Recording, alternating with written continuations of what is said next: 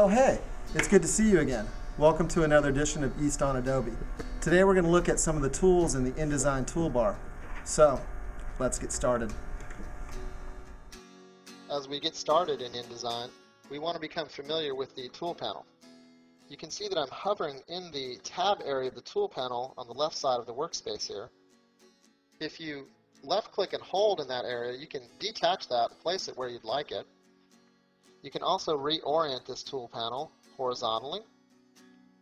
You can make it a double column layout if you'd like by pressing these arrow keys in the tab area of the tool panel. Okay, we're going to take a quick look at some of the primary tools that you'll be using.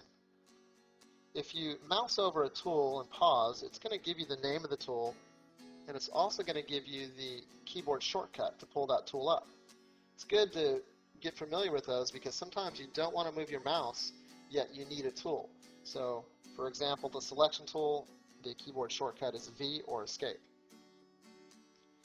The selection tool is used to move objects around your page. It's also used to resize objects. You can rotate objects, and you'll notice when I get to the corner of this container, it gives me what looks like a curved arrow, and that lets me know I'm ready to rotate. So if I just left click and hold at that point, it's going to rotate my item. You can also crop pictures with the selection tool.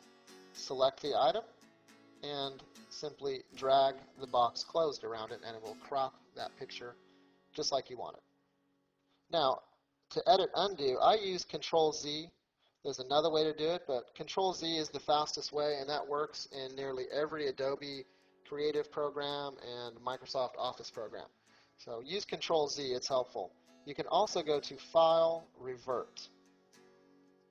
Okay, that is the selection tool. Right next to it, we have the Direct Selection tool, shortcut A.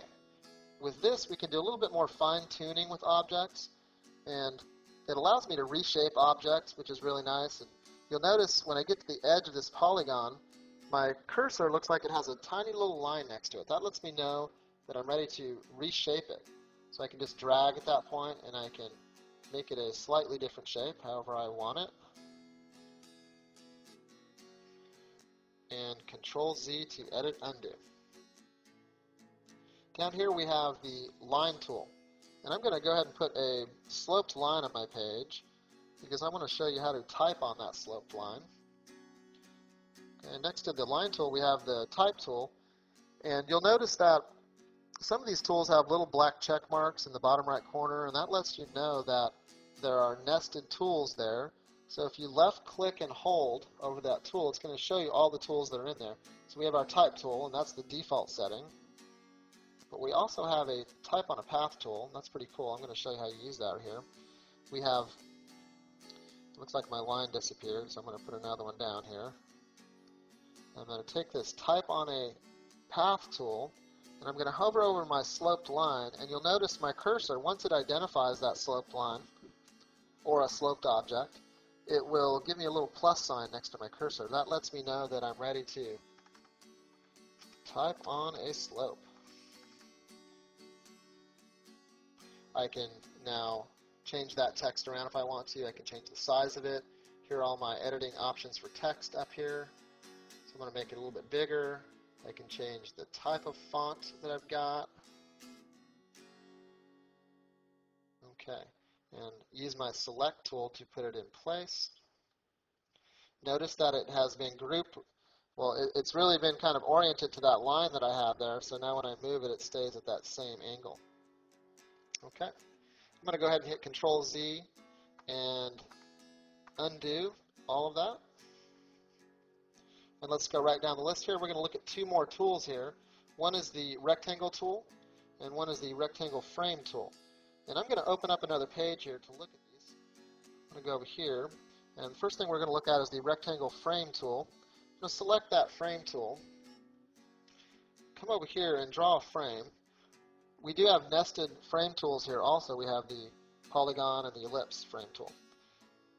Okay, so I've got my frame tool, and what I can do with this is I can insert an object or a picture by going File, Place, and just choose an object.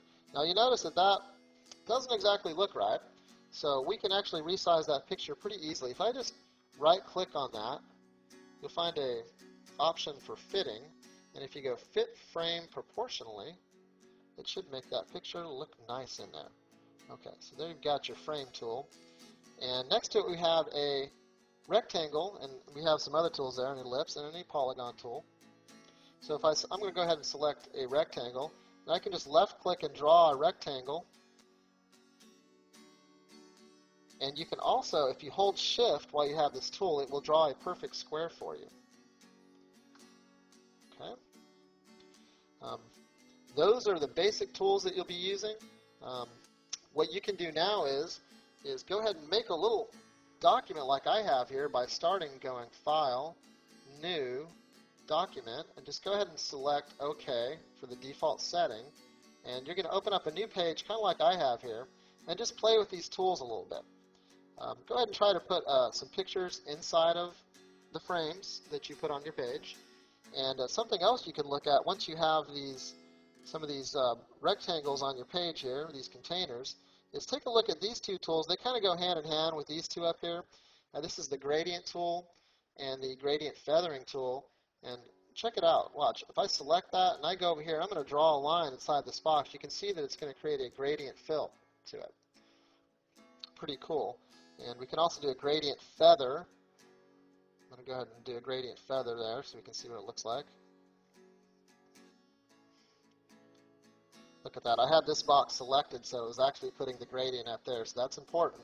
Always go back to select and select the item that you want to change. So I want to change this item. I'm going to put a little... Oh, I selected another box. Look at that. Okay, I'm going to go down here and try that again for the last time. And yes, it still isn't working. So let's go ahead and get that fixed here, because now I really want to demonstrate it. Okay, there we go. Well, notice the top box, it did put my little feather gradient fill on. I'm going to try that again, my gradient feather tool. And you'll notice I don't have my box selected again, so let's do that again. Gradient feather tool. It's important to make sure you have whatever item you're working with selected, as you can see. So I'm going to go ahead and do a gradient feather here, and you'll notice I can make it a little bit transparent and a gradient fill. So there you have it. There's your basic primary tools. Go ahead and open up a new document and play with them, and let me know what you think.